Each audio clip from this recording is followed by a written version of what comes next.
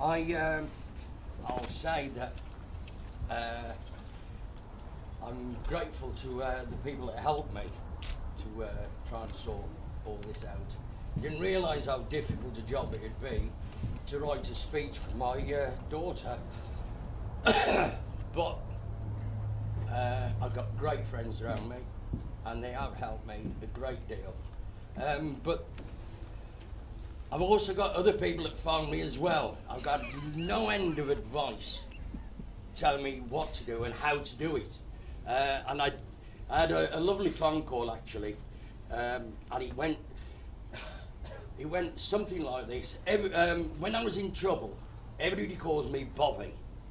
Yeah, everybody, you know, normally people just say Bob this, Bob that, but when I'm in trouble, it's Bobby. Yeah, I mean, my mother used to say it to me about 4 to 5 times a day. But I had this telephone call, Bobby, and straight away I think to myself, oh, I'm in trouble here. Have you sorted your speech out? No. Get on that bloody computer, find a speech, and talk to the wall. And I thought, well, that was great advice. Anyway. But it was meant in a nice, endearing way. Of course. Anyway, I did manage to cobble something together, one way or another. Don't know how. Put your glasses on. Got my glasses on. All right. They're upside down.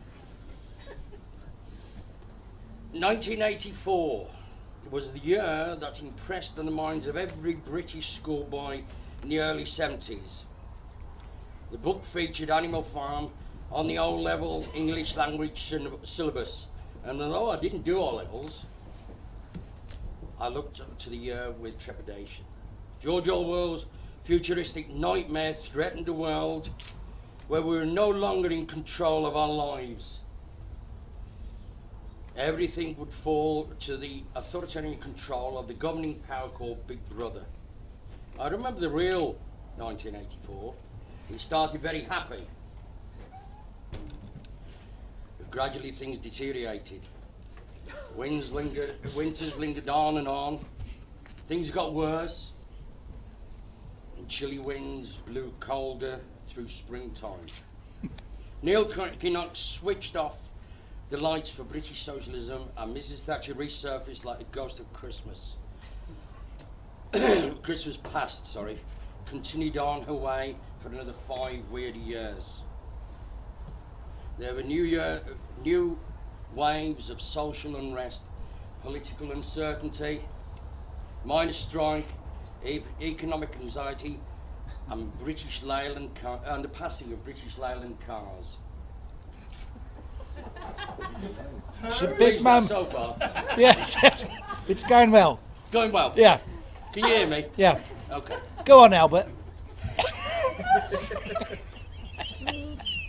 So-called new romantic music blighted the music industry with a background and dreary melodies sounding of the death disco for Johnny Rotten and the punk rockers. Chicken Song got to #1, and Elvis Presley had already been dead for 7 years. Oh. Shame. But this is a real tongue twister. But amidst such extended, wretched winter weariness,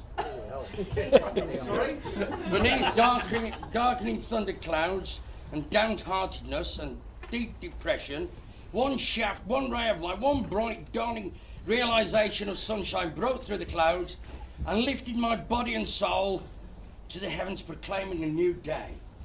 Oh. How am I doing? Yes, go. Take your time. Pace yourself. I've got to check. Pace You can hear me yourself. in the back, can't you? I want that post moving. Pace Can you yourself. all see me? Yeah, okay. Take your time. Pace myself. Yeah. Have you finished yet? You're not the first to say One that. ray of sunshine. No? Suddenly, in the month of July 1984, my life was worth living again. I'd set my heart on it and finally erupted into my life, and my world changed forever. Yes, my dear friends, brothers, sisters, guests, family, I can say this without shame or embarrassment or inhibition. Are you taping me? No. July 1984. For in July 1984, it was 84, I finally obtained the thing I had set my heart on and wanted so much. It was the moment I finally purchased a green Cortina estate. Yeah! Mark IV, with a vinyl roof, plastic seats, and a tow bar. But seriously, I loved that car. But it was a love that was quickly eclipsed by something much more special. Oh. The Jag. She always laughs at my jokes. I love her. As I drove Laura home from the hospital, I thought to myself, I am finally like all of the men. Knackered. When I arrived home, one of my old pals was already waiting for me at the house. He looked at the car, he looked at the back, see what I've got in the back? Nothing changes.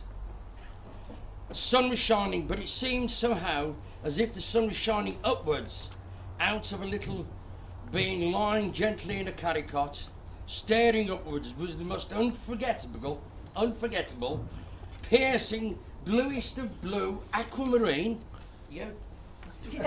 eyes, I got that. unblinking amidst little wisps of blonde hair. Her personality was already gazing out confidently from the shining, round face, just 2 days old, Celtic skin so pure it seemed transparent, transfixed in the mystery. It's good, isn't it? Transfixed in the mystery, he started back and then he spoke. He interrupted the silence of the moment. That looks like it's going to be a right bundle of bloody trouble. But he was talking about the car. You never did like that, Cortina. In the end, he let us down and he had to go. But ladies and gentlemen, the one person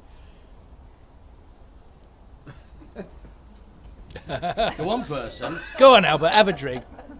who will never let you down is sitting here in this room. And she's fondly known by many of her children's friends, her friends' children rather, as Auntie Lolo. Yes? I remembered that. I hope that they're not as mischievous as she was as a child. I'll teach them. She could never hide her naughtiness from me, though. It was always a smile that would give it all away. And she was known by her Uncle Gordon as Naughty Law. It's a face that gave it all away. And so, Rob, brace yourself for a mysterious smile that will inevitably crop up. But at the end of the day, it's always endearing. So I want you all to stand down, fill your glasses, charge the money to the best man, and give a toast to my much beloved daughter. She's a sunshine of my life, joy of my heart, my dreams come true. You're supposed to sing I that have bit. always been a bigger bundle of trouble to her than she is to me, and I intend to continue in just the same way. So, Rob, she's all yours. Thank you, Bob. And I'm your new dad. Yeah! Laura. Yeah! Yes!